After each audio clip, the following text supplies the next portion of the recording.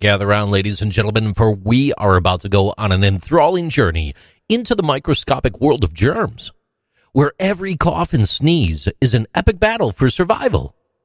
Today, we're going to talk about a revolutionary study conducted by researchers at the prestigious University of Bristol. They discovered shocking information on how these hazardous bacteria spread through the air. Consider this, a sneeze.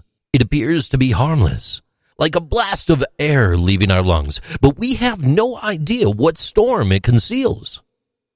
The average sneeze can release 100,000 hazardous viruses into the air, ready to wage war on unsuspecting victims. But this isn't the end of the story. Consider an army of unseen assailants flying through the air at breakneck speed. Researchers at the University of Bristol discovered that these flying heroes can reach speeds of up to 100 miles per hour. That's kind of insane. A sneeze can propel these small viruses faster than a cheetah can gallop at full speed. You might be wondering how these brilliant scientists were able to calculate such large numbers.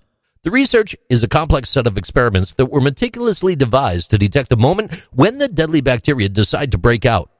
Sneezes were captured in all their glory using high-speed cameras and other high-tech instruments. Researchers examined a large number of sneeze samples, examining the invisible particles that they carried, and they carefully calculated how much of each there was.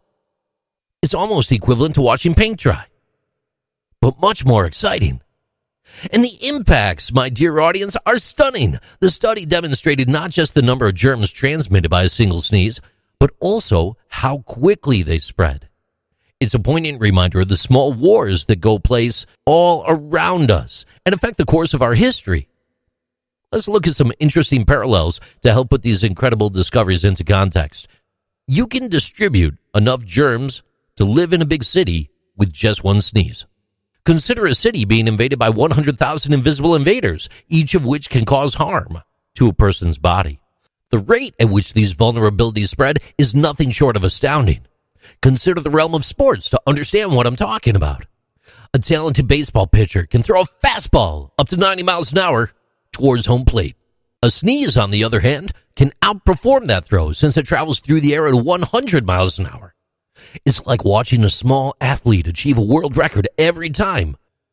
Scientists are captivated by these astounding discoveries, which also serve as a timely reminder of the need to maintain excellent hygiene.